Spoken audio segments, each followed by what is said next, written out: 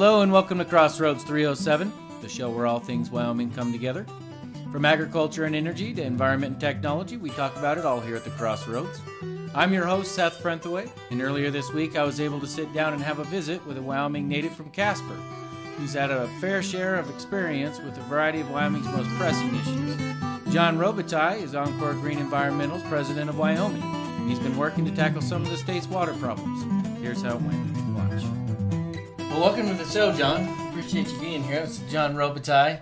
It's got quite a few years of a petroleum association experience. What, like 18? Is that right? Mm-hmm. That's 18 right. years there, and it's got a rangeland management degree. And today we're talking about water. And John's kind of in a unique position to be able to talk about it from both angles, from kind of an agriculture side as well as from the energy side. And being in Laramie County, John, we don't, I think you were mentioning earlier, I was just kind of pointing out that we don't really deal with irrigation down here. Like at least in the same way you do in the northern part of the state. So we face some different issues, most of it's groundwater issues. And if you could you take just a second and kind of help outline for us a little bit of the problems that the energy industry faces regarding water, and then how that either impacts or could benefit what we're seeing in agriculture. Sure. So industry uses water in two ways. The first way is in any kind of fracking operation, or sometimes called completions. Typically, they use a tremendous amount of water in those types of operations, and really what it is it's mostly water. The whole looking for The formula. The formula, the formula is typically 99% water. Okay. And then a little bit of sand, and then some other things, chemicals that you would typically find under your kitchen sink. Okay. So that is injected into the well under a very high pressure. It's usually in a gel state when it goes downhole. And what it does is it goes into the formation actually cracks. Okay. And then the gel with the almost like a jello type of thing, if you can imagine that. Yeah. With a piece of sand in it, goes into that crack, and then the jello melts essentially. Oh, I see. And then it's pumped back out. So the kind sand of be flowing through to wash it out as it. right. Okay. Right. So that's called flowback, and Okay. that's flowback water is typically what people say when they say I that. see. Yeah. And that's got that's got all kinds of chemicals and various things in it. Sometimes the sand will come back out, but that sand stays stuck in the crack that's made through the pressure, leaving that crack open to allow the gas or the oil to come down into the wellbore. That's what it's for. So I see. So when we have flowback water, that's typically put in reinjection wells, or sometimes they can repurpose it and use it again in another frac operation. But when we say a frac, there's various stages of fracs. In these new lateral wells that are 2 miles plus long, you could have 80, 90, 100 different stages, which each time you're putting all of this back down hole again. So you're pulling that water back up and rerunning it through and so on and so forth, and then when you're finished, that water is then disposed of. I see. Another process that water comes into play, well, actually two more. There's another one where when you're producing wells, a lot of these formations have water in the formation already, so that's coming out with the gas or oil that you're trying to receive, and then you have to do something with that water on a regular basis. On a regular basis. Yeah. I've heard estimates as high as 3 barrels of water to 1 barrel of oil. Yeah, I think there was like one. I think the numbers I saw, at least for 2018, 2019, I don't think has all of it out there yet, but probably actually I think it was on track to exceed what the 2018 water numbers were. But in 2018, I think the number was somewhere around 1.8 billion barrels of water, and there's 42 gallons. 42 gallons in a barrel. So we're talking about billions of water. Gallons. Yeah. So when you were talking about the flowback, and you originally, you're drilling the well, right? do you have any idea of what the ratio is to the amount of water that we're using to drill those wells versus the amount of water that we're actually producing over the life of the well? I mean, I've heard several different numbers. Like, I think it was one of like either Source Water or B3, which is it's another water traceability company, and they were talking about that like really only about 10% of the water that we actually produce from these wells is actually going back to fracking. Mm-hmm. So most of that water is wasted. Well, yes, it's either put in a pit, okay, an evaporation pit, which are extremely large, and the water is held on lease, and then a truck comes up and sucks it out of a tank, okay, and then takes it and puts it in a pit, or it's put into an injection well. Now, the injection well, you actually drill into an aquifer. Okay. And that aquifer has to be, the quality of that water has to be at least as bad or worse than the water you're putting into that aquifer. Okay. So it's got to be pretty bad stuff to begin with. Yeah. And so what you're doing is you're taking a potentially usable water and putting it into a very unusable aquifer, very deep in the ground. Miles into the ground, where essentially nobody is going to want to lift that water back out and use it. And even if they could afford to lift it out, then they're going to have to go through a tremendous amount of treatment even to get it to a point where it's usable. At that point, it's almost lost. It is. It's basically lost. Yeah. One other source of water, another way that water can be used is in a secondary recovery type of operation where you've drilled a bunch of wells. You've got an older field. It's been around for a long time. It's starting to peter out a little bit in terms of its oil. Mm-hmm. You can run superheated water through the formation, and it somewhat scrubs the oil off of the formation, and then you come it up and separate it and produce it again. I see. But that typically then, once that water is finished, typically, again, that water would then just be put back underground and never seen again. I see. So, I mean, the kind of the bottom line here, that one of the things that's standing out to me is that if you're going to continue to produce in oil and gas, you got to have water. Not only do you need water to continue development, but water is always going to be an issue of, okay, what do we do with it, and where should it go? Which kind of leads me, I mean, like I say, I'm from Laramie County. And in Laramie County, I mean, I've done different real estate deals and things like that, and we're in different developments. And working over in the planning office too, it's always a topic. What's the aquifer doing? Whether it's you're talking about a residential setting or even in development. And in Laramie County, we're selling an awful lot of aquifer water. So can you touch on a little bit about how that kind of relationship works between seeking that type of a water source for production versus maybe reusing some of the water that's coming out of the ground? How does that all play? Sure. So Laramie County is unique in Wyoming in that there is little to no surface water in Laramie County. Mm-hmm. And so everyone has always relied on the aquifer that underlays the county, and it's a big aquifer. I mean, there's a lot of water in it. Ogallala goes like 7 states or something, down the Tennessee Valley, I think. Yeah, the Ogallala is huge. Mm-hmm. There is a tremendous amount of water in it. However, what's happened with the new development in this county, the companies have now gone out and essentially repurposed the water that was used for irrigation.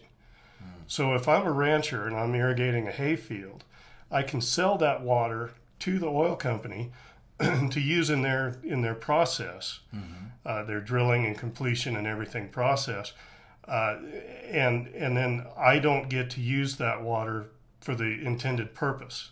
So I can no longer use that water for irrigation if I decide to sell it. Okay, that's a state engineer permit that they have to go through to get that done. Either or. Okay. You either use it to irrigate or you sell it. But you can't do both. You can't do both. I see. So I think one of the benefits that I see with our Encore Green process, we can take the water that's being produced from those wells, and we can do two things with it. We can sell it back to the company, and they can use that to complete their wells with, and we can take that water and clean it up and put it on the surface for the rancher, who then doesn't have to worry about putting another straw into the Ogallala, thereby not drawing down the Ogallala any further, and he gets to keep his water that he is irrigating with. Which, speaking of Encore Green is our sponsor for this program. So we'll cut real quick and go to a word from our sponsor. Encore Green Environmental uses their patent-pending conservation by design method to repurpose byproduct water for conservation, ag, and improved air quality. Visit EncoreGreenEnvironmental.com. So, John, you were just talking about being that, Encore Green, the company that you're working with now, you're the president of Wyoming for Encore Green. And so you're kind of handling everything Wyoming-wise for our audience. I'll inform you on that. And you were just mentioning about how Encore Green could potentially take waters that were being produced and provide another avenue so that, particularly in Laramie County, but really all the state, but really where aquifers are hit hard, we could stop doing that and kind of solve some of that problem. Correct. We could stop pulling water out of freshwater sources. We can. And we don't need fresh water to drill with or produce with, right? No, so we don't really not. need it anyway. We don't need that. But when you're limited, that's what you have to do. So that's what they've been doing. We can repurpose that water and put it back on the surface for the landowners. We can put it in ponds for livestock to drink. The process is unlimited as to what we could do in terms of benefits to everyone involved. Okay, tell me a little bit about this, because if I'm a guy who's in Laramie County who is worried about the water, part of the reason I'm worried about it is because I want the environment to be in good shape, and water is really important for it. So making the best use of it's really important to me. At the same time, I want to make sure that things will be done right, So can you step us through some of I'm guessing it must have been a nightmare getting permitting for this. So can you give me a couple, where's that at? Or is there any oversight going on for Encore or anything, or where are we at on that? So every project we have a permit through the Wyoming DEQ, the Department of Environmental Quality. Now, the DEQ really sets limits on all kinds of constituents. It could be anything from chloride to iron, or there's a whole litany of things that we have to, and it's a level that you have to meet. It's usually a milligram per liter level that must be met. So anytime that we would go into these projects, we'll go and get a permit from DEQ, and then we have to meet these constituents. Now, in that permit, there's going to be things like SAR, the soil absorption ratio. Okay. EC, electrical conductivity. Those are measures of salts buildup within the soil. Okay. Now, Wyoming soils in particular. In many places, Wyoming soils are very salty. Anytime you see a rock formation, an outcrop that's red, it was because that was once underwater, and the iron in it oxidized. It basically rusted. So in Wyoming, we're blessed with a lot of coal up in the Powder River Basin. I heard that was. That was, of course, due to a saltwater swamp. Okay. Millions of years ago. So you can imagine how salty that soil is. So one of the things that we would do, we would monitor those soils to ensure that we don't do any kind of damage in terms of additional salt loading on those soils, in addition to meeting what we need to meet in our permits. And if I remember it, sorry, I don't mean to interrupt you, but when you're talking about that, that was the... not to always go back to the bad stuff, but the coal bed methane days when we were using some of this water and putting it out on the ground then too, I've often heard that there was all these bad things that happened to the soil, and there was some not so good things that happened to the soil, but it wasn't all bad either. But what is it that you think made the difference between whether there was something that happened that was good or whether we ended up destroying something? What was that determining factor? I really think what we did in the coal bed days, one of our mistakes we made was putting too much water on too little surface. And I think our company now, what we're doing now is a lot more beneficial. We're putting less water on more surface. I see. And in doing less so, risky. Much less risky. I see. In doing so, we're essentially creating almost a dampening rain. Okay. Instead of a flood situation. We're essentially spreading out a light rain over a large area. I see. Which is much more beneficial to the soils. It's more what the soil is accustomed to. It's more what the grasses are accustomed to. It's better all around the way that we're going to approach this. So. Tell me a little bit about, you said that it's better for the grasses. Can you tell me a little bit about, I've heard, we've got some invasive species in the state of Wyoming, and it's kind of a big topic, and depending on where you are, again, in Laramie County, we don't really hear any about this stuff, unless you're really paying attention. Of course, the rest of the state, it's a big deal. Right. So in the state of Wyoming, it almost seems like that if you put more water on that it just would grow more invasive species. But how, I've heard that can actually help. Can you tell me a little bit from your rangeland management type, I guess your degree, you got that expertise. How can we actually fight against that by just having more water? Well, I think with a species like a cheatgrass. Okay. Cheatgrass is an invasive species, meaning it comes in and germinates very early in the season, grows very quickly, and then it dies and seeds again before these other grasses have an ability to really come in and compete. Okay. So in let's say we had a fire, a range fire. Typically, the first thing you're going to see in there is a bunch of cheatgrass, and that's why, because it's so prolific and it's very difficult to get rid of because it does have a very short growing life, really. I see. So ultimately, what I think we can do with this water, I think we can go in and chemically treat the cheatgrass early on and kill it off, and then use this water to the benefit of the native grasses so that they have an opportunity to grow and expand without competing with the cheat. And then we bring in some kind of a grazing operation, and anytime we cut those grasses down, what we end up doing is causing that grass, when you cut the top off a grass, its nature is to grow outward and then back upward. So essentially we're creating more of a sod with these grasses, giving the ability to outcompete the cheatgrass. I see. Two things that come to mind about the cheatgrass. One, it kind of becomes pervasive either because of fire or because of drought. Or is there other reasons? There's other reasons. Oh, okay. Overgrazing maybe too. Overgrazing, okay. That would cause an infestation.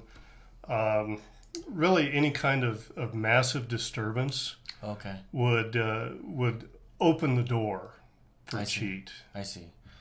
Okay.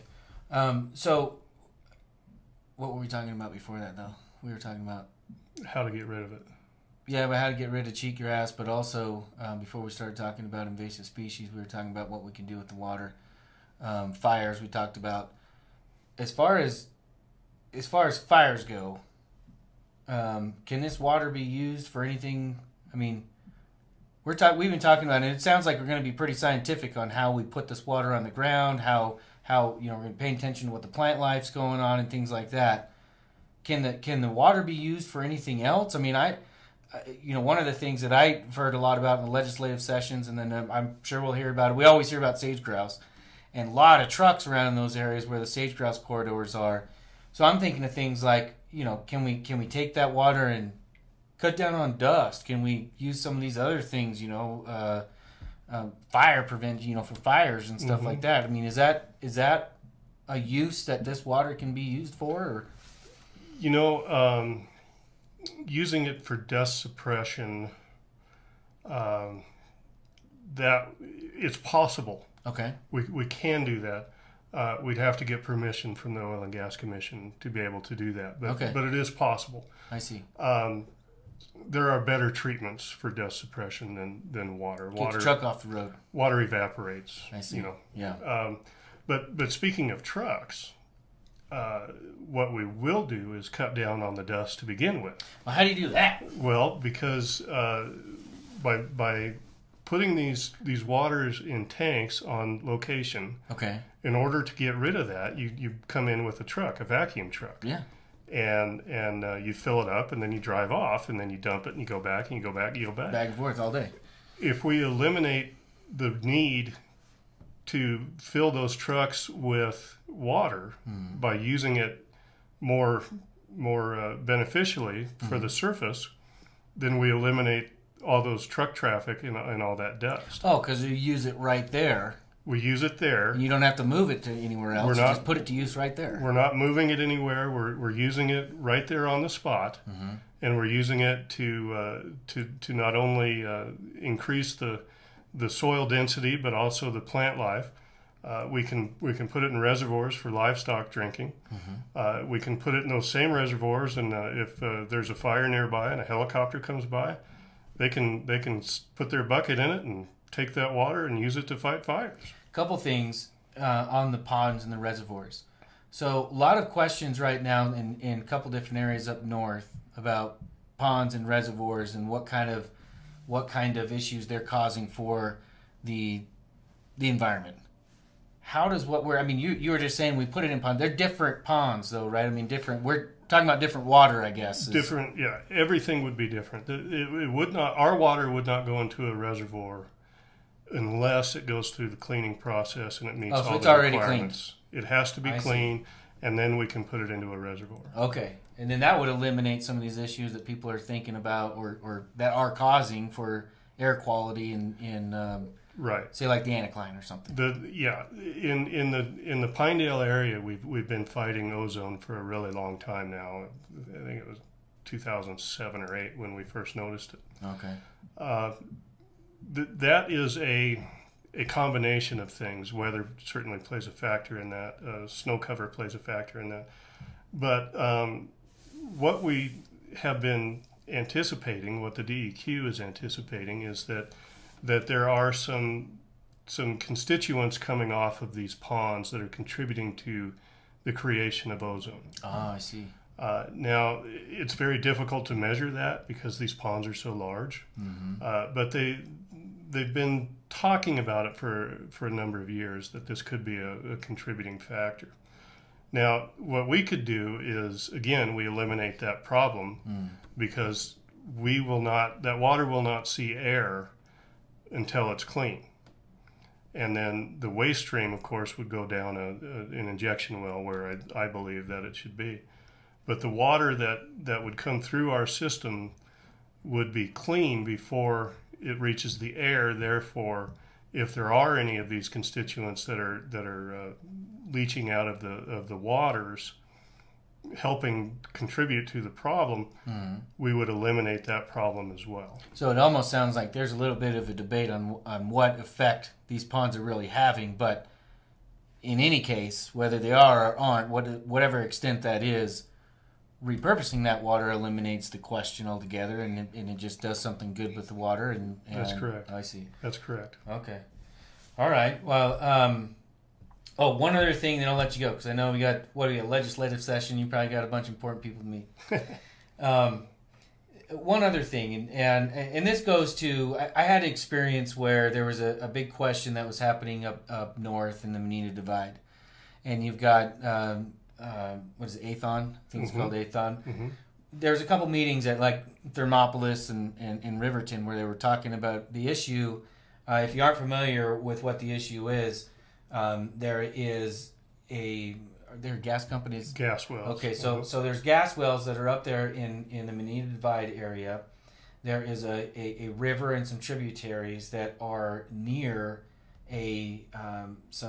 some wells and a cleaning facility, and they've been taking water that has been produced, and they're cleaning it up to a certain standard that's met by DEQ. So they've got some standards, and then they put that water, just put it into a river, just let it go down river. And the theory is that when you take some of this water that's less contaminated, but you put it into much cleaner waters like a river, then the dilution eliminates any problem that you might have. And so this particular company wanted to increase the amount of effluent or the amount of water that was going into that river. And so they needed to get a permit. Caused a lot of controversy. Everybody downstream was having issues with that. How does what you guys do, how can that help that issue of, do we need to put this water into rivers anymore? If we don't put it into, how does that benefit everybody? The concept of putting these produced waters in rivers is not new. In fact, they were doing it to like the 60s or something. Oh yeah, that field's been going on since the 60s. Yeah. There are fields in the Bighorn Basin that produce a lot of water. Okay. And it's very clean water, and that water has been going down draws for so long. Some of those landowners in the tributaries have filed water rights on them. So it's not a new thing by any means, but there is a lot more opposition to it lately, particularly with this one. There's a reservoir that's used for recreation. There's a blue ribbon trout section just below the dam. There's town below the dam. Does that? I think that feeds both Riverton and Thermopolis, does it? It does. They're all downstream. They're all well. Riverton is more east. Okay. But they still take water out of the Wind River, which goes into into Boysen Reservoir. So really, our process, we can help that particular company because they are producing water, and they need to get rid of it somehow in order to continue to produce. Sure. Injection wells in that area they've been looked at before. They've been rejected by the Oil and Gas Commission because of the receiving aquifer. So our process, we could help them tremendously and help the landowners right nearby by allowing them to continue to produce their gas and expand their gas field, and help the ranchers nearby by providing better grasses, better soils, and much better carrying capacity for their livestock. And eliminate a lot of the concerns for everybody that was downstream. Everybody downstream doesn't have a problem. Doesn't have that problem anymore. Yeah. Well, John, really appreciate you coming in and stopping by. I know you got to go. We have a ton that we're going to talk about. I know that just a few of the permits that have just come up, we will have you back and you can give us some updates on how that's going. I think this next spring is going to be the big deal for that, right? Yes. Okay. Yes. And so really appreciate you. It's interesting because we just talked about energy. We talked about agriculture. We didn't talk too much about technology just yet, but we'll get back to that at some point because I know you guys got some cool stuff going on there too. Absolutely. But if you got agriculture, you got energy, you got technology. We're in business and we are caring about the environment here. So this really fits with Crossroads. So I really appreciate you being on. Absolutely. Thanks Glad so much. to be here. Thank you. Thank you for joining us. That's all for now. If you like what we're doing, and you know you do, just ring the bell here to subscribe to us on YouTube. Follow us on Facebook, LinkedIn, or wherever else you can find us. Leave your comments in the comment section and let us know what topics you want to hear about most. I look forward to seeing you back here next time at the Crossroads.